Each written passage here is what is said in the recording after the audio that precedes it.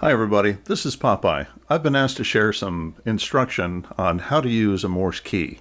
I guess first of all, we have to talk about how to set up a key. You'll notice that you can set both the gap, or you can make it very, very fine, so you barely move it. What I find is that about the space of 2 postcards put together, or 4 sheets of paper, I adjust it for about that much gap. The other aspect is some people like very little tension. I tend to be the other way. I like a fair amount of tension on the key. By that I mean the force that pushes back when I push down. There's a good reason for this. I've done a lot of my Morse code out in the field, and when you're bouncing around, when you're sitting on the ground, when the wind is blowing, etc., you want a little bit more pushback so you don't accidentally send characters you don't mean to. Okay?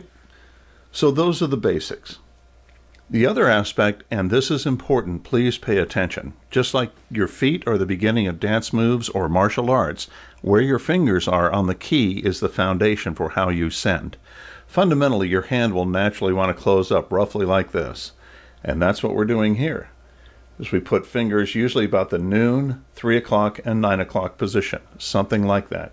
You do not use a finger or slap on a key. Trust me on this, don't do it. So let's start out with a classic position like that. What this does, you'll notice when I press, the hand isn't moving a lot when I press. In other words, whatever motion comes through my fingers goes into the key. The next step is rhythm. Often people memorize, let's say, the pattern of the code, but they don't get the rhythm. There are dits. 1, 1, 2, 1, 2, 3. Okay, and there are das.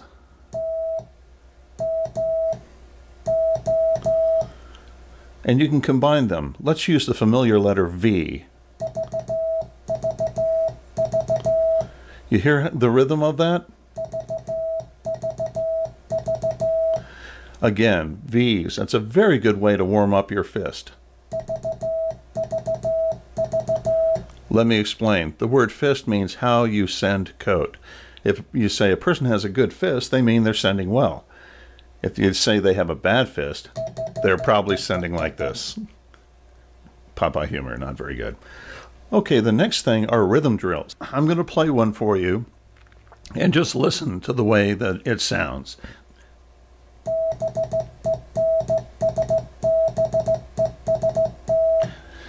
We're going to be sending Ben's best bent wire. Why that? Because it builds rhythm. But you hear the way that the code flows?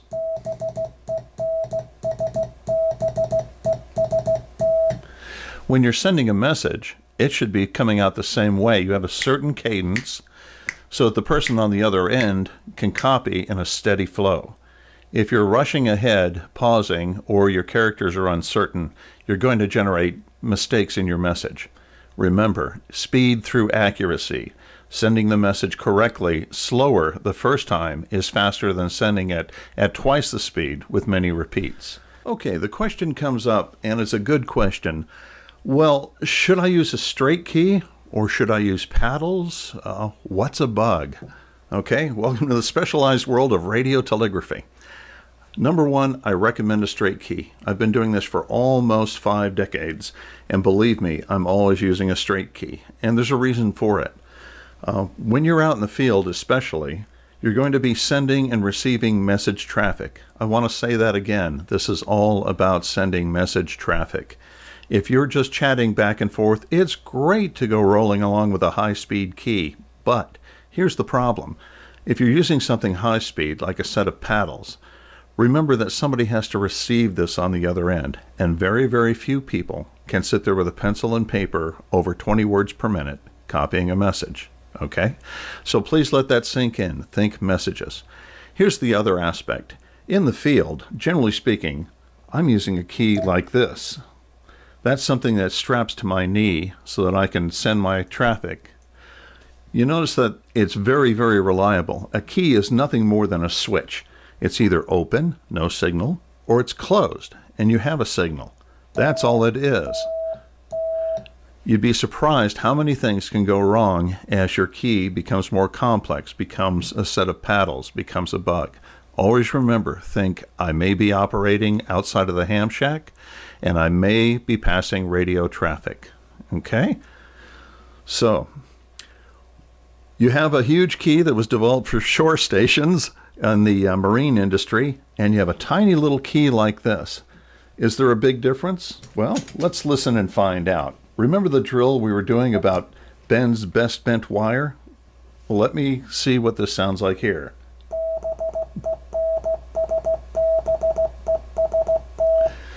You notice, by learning the sound patterns on a straight key, you can send with a small key like this. I've sent traffic before using, frankly, 2 pieces of wire because somebody forgot the key. And somebody named, by the way, Popeye. Okay, the question comes up, how do I learn the Morse code? Well, quite often this has been handled on the forums, but let's talk to you directly here. There are 3 apps, or 2 apps in one program that are highly recommended. The first one is Morse Code. I tend to not use that one since I'm already conversant in the code, but friends of mine who use it really like it. This will teach you the sounds of the characters and gradually build a vocabulary of letters, numbers, and basic punctuation. The other program is Golf 4, Foxtrot, Oscar, November. And that's a very good program. I use it to load up, anything, documents, news stories, whatever, put it in there, and it will send it to me as Morse code. And we'll cover these in detail. The last one is Morse Machine. What you want to do is you want to transition from the app to being able to use a key. That's very important. And again, I emphasize a key. And the reason being is that your concentration should be on receiving, at least 2 to 1. In other words, if I practice receiving 20 minutes a day, take a break, take 10 minutes of sending, because sending is fun, but receiving is going to be the most important. That's where you learn the rhythm of the code, and that way you're actually having to receive something that you don't know the text ahead of time. That, by the way, is why transmitting seems so easy. I hear it all the time. It's normal. I was the same way with, yeah, but I can send, I can send fast, but I can't receive very well. Well, the reason being is you know what you're saying. It's like learning a foreign language. And I've had to learn a couple of them. And I've had that thing where I said something, it sounded beautiful to my ears, but the native speaker in the country I'm in tilts their head with this look of misunderstanding. They have no idea what I just said. I knew it, but I hadn't really learned their language. So here we go. Remember your 3-position contact, just as if your hand were going to be turning a knob. Here. Remember your drills. Ben's best bent wire. Look up the characters and remember the rhythm.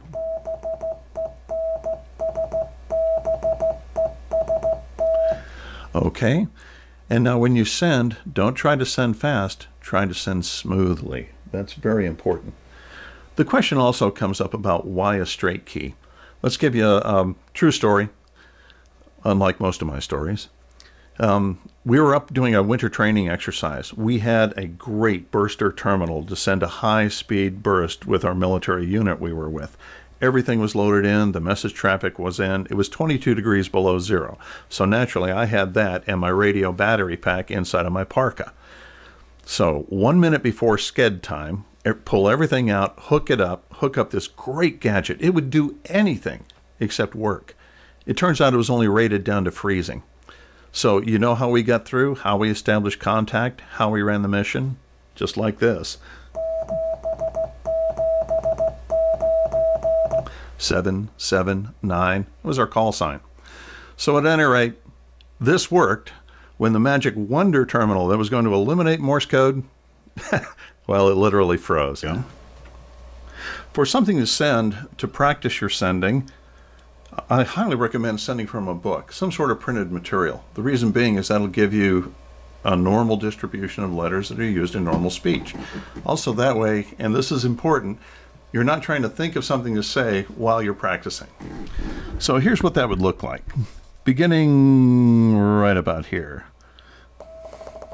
That's a BT. It means break. Here it comes.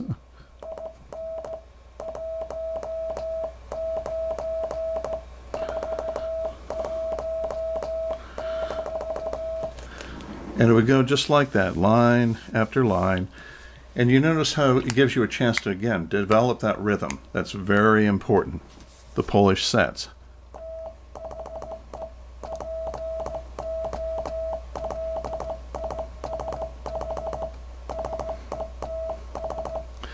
You can see how easy that would be to copy on the other end, especially if we were to slow it down. I'm just sending at a normal handset speed of about 15 to 18 words per minute.